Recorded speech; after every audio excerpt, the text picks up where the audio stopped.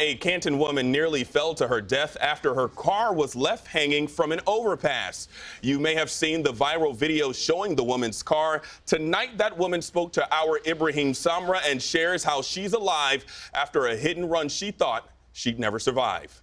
When you're way up on the overpass and your car is hanging over the side. It's a video that's been viewed more than 10 million times online. And it's like the movie where you see the car and all of a sudden it topples over and falls down, wherever it goes. So I'm thinking I'm going to be killed and then I'm going to land on somebody and kill somebody else below. That's what was going through my mind. And every time Canton mother of two, Marlena Morelli, watches it, it brings her to tears. Have you watched the video?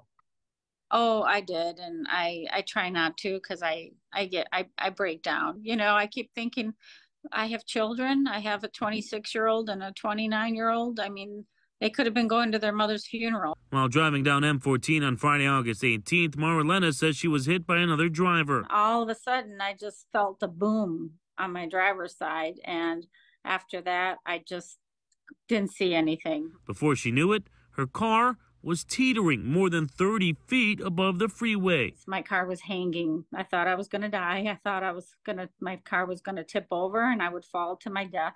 The driver at fault, fleeing, but right when Marlena thought she had no chance to make it out alive, a door opened on her passenger side. And by the grace of God, a man stopped. He was with his son, pulled over down on M14, ran up the hill, and pulled me out of the car. Marlena was able to walk away from the hit and run with bumps, bruises, and some soreness. But Marlena says what sticks with her is watching back how someone could hit her and drive away. At the hit and run, they'd never caught the person. And I'm very, very thankful that I'm alive. And thank you to that person who pulled me out of my car. Reporting for CBS News Detroit, I'm Ibrahim Samra.